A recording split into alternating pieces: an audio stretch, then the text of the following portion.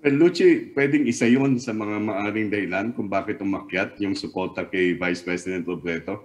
Kasi nga, hindi lang yung sa mga nag-rally, kundi yung pagbabalita tungkol dun sa rally.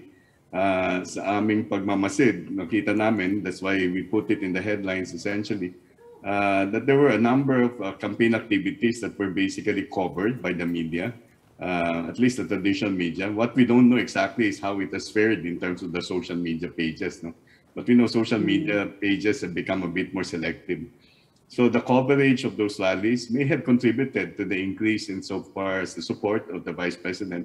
What I don't know is what are the other strategies that any of these candidates have employed, because most of the candidates, their preferences did not in any way change. That includes the front runner, that includes Mayor Damagoso, Manny Pacquiao, and Senator Ping Lacson, among others. I guess the changes are things that can be sustained. It will depend largely on what they would do within the remaining 30 or more than 30 days.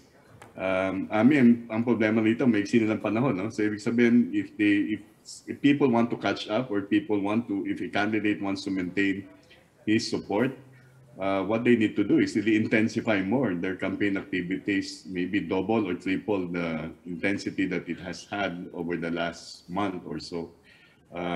Because, you know, what we see, what you mentioned, the data that we have is a little dated. This is 2010, where you have about more than almost half of the population saying that they decided on who to vote for as president only in the past month.